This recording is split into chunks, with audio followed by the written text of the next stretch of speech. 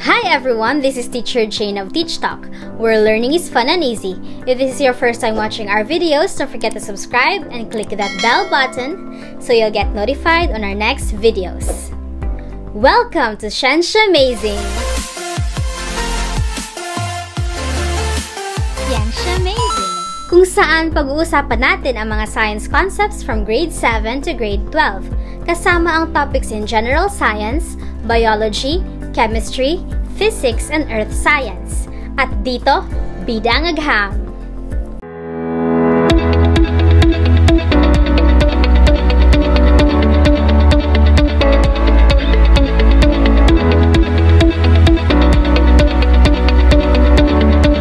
Our topic for today is about metals, metalloids, and nonmetals, which can be found in our periodic table.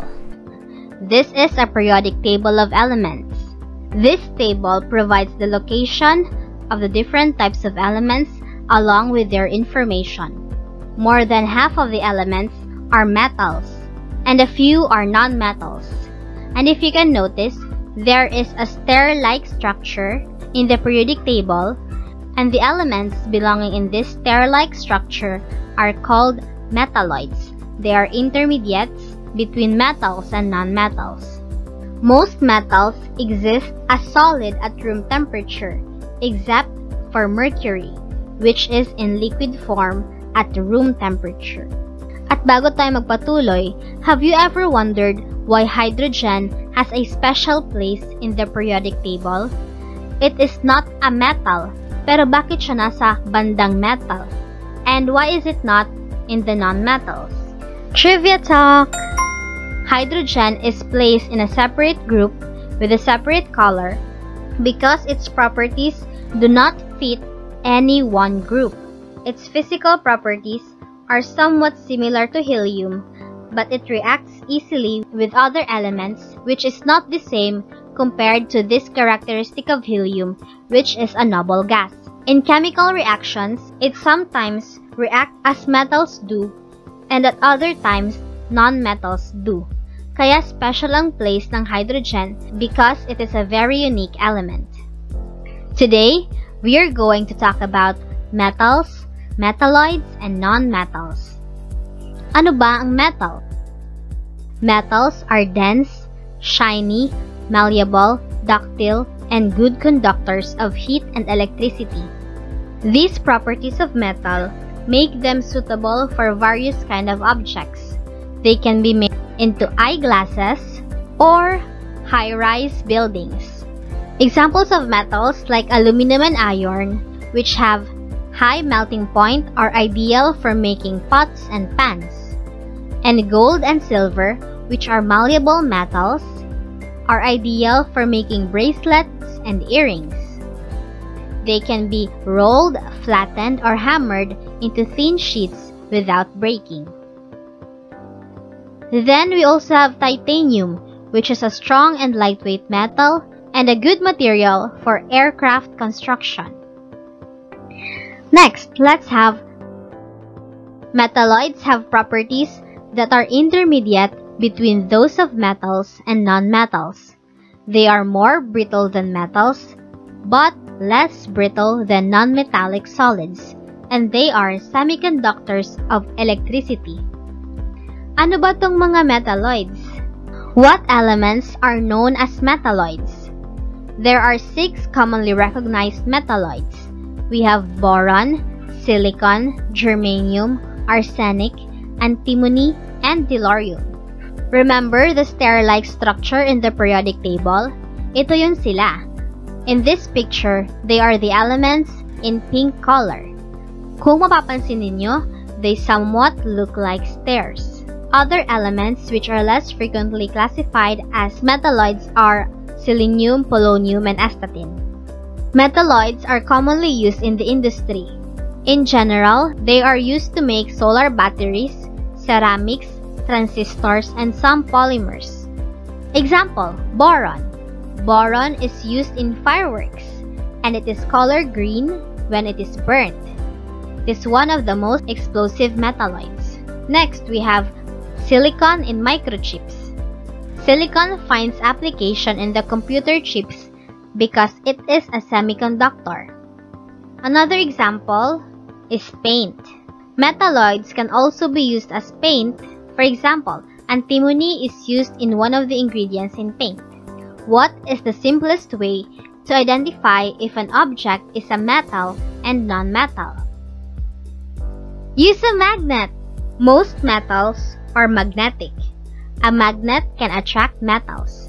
Non-metals, on the other hand, are not attracted by magnets. For example, iron, a metal, is attracted to magnets, and oxygen, a non-metal, is not attracted to a magnet. I-define naman natin ngayon kung ano ang non-metals. Non-metals are dull, brittle, poor conductors of heat and electricity and not attracted by magnets. What are examples of non-metals? We have oxygen. It is the third most abundant element in the universe and makes up nearly 21% of the Earth's atmosphere. And we cannot live without oxygen. Another example is nitrogen. The largest use for nitrogen is for the production of ammonia. Large amounts of ammonia are used to create fertilizers, explosives, and nitric acid, which are necessary for certain organisms. Para mas makilala natin at mas ma-appreciate natin ang kahalagahan ng mga ito, let's take a look at metals and non-metals in our surroundings. First, we have iron. Iron is used to build ships, cars, machines, tools, and many other things. It is considered as the most important metal. Magnesium. Magnesium is both strong and light, which makes it ideal in the manufacture of cell phones, laptops, and cameras. Potassium. Potassium is used in fertilizers, and submarines and spacecrafts have potassium superoxide, which supplies oxygen to the people inside the spacecraft. Next, sodium. Sodium is used in streetlights, and it also gives fireworks their yellow color. Those are just some things that you need to know about metals, metalloids, and non-metals. And it's time! Para malaman natin kung may natutunan kayo sa ating discussion, we will have a short quiz. I will give you 3 minutes to answer this quiz. After 3 minutes, we will check if your answers are correct.